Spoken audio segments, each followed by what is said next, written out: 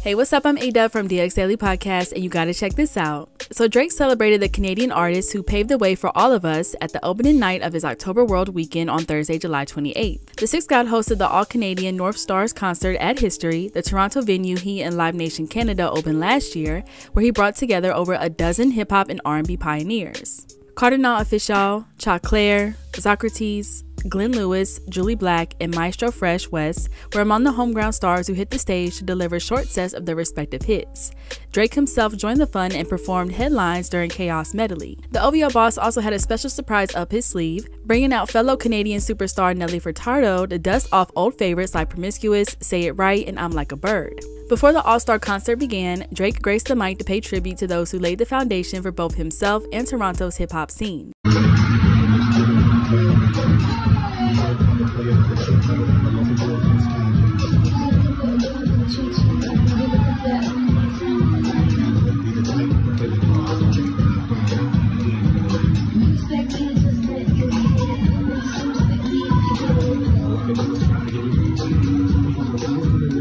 During his speech, he reflected on watching JAYZ bring out Cardinal Offishall during a show in the city when he was a teen, a moment he says changed his life.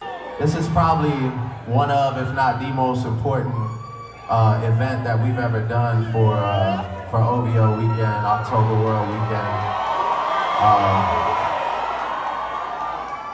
I remember when I was about like 17 years old. I was in a parking lot and I was watching JAYZ do a show for an event at the time that was called Rock the Caravana. It was like the first time JAYZ had ever really like come to the city and shown us love. And I was with one of my friends from school and I was in the parking lot and I'll never forget, we were watching and he was bringing out all his new acts, like I think like Tierra Marie and like all these like different, I don't even know if you guys know who that is. But like, you know, he was bringing out all these different people, and then, you know, towards the end of the night, he brought out one of the most important people to the city. He brought out a man named Cardinal Offishall.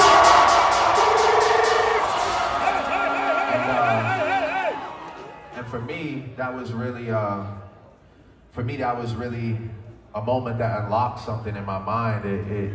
It made me realize that all this is possible, you know. So I want to thank him, both of them, for that moment. Drake's October World Weekend travels across town to Toronto's Budweiser stage on Friday night, July 29th, where Chris Brown and Lil Baby will bring their One of Them Ones tour to the Six. Then on Monday, August 1st, the Honestly Nevermind hitmaker will share the stage with Lil Wayne and Nicki Minaj as part of a highly anticipated Young Money reunion, marking the trio's first performance in almost a decade. The party doesn't stop there though. Drake announced earlier this month he's currently working on bringing OVO Fest around the world in 2023 for the 10th anniversary. But let us know your thoughts in the comment section below. Make sure to hit that subscribe button and notification bell to stay up to date on all of our new videos, and subscribe to the DX Daily Podcast on all streaming platforms. And as always, make sure to keep it all the way locked to HipHopDX.com.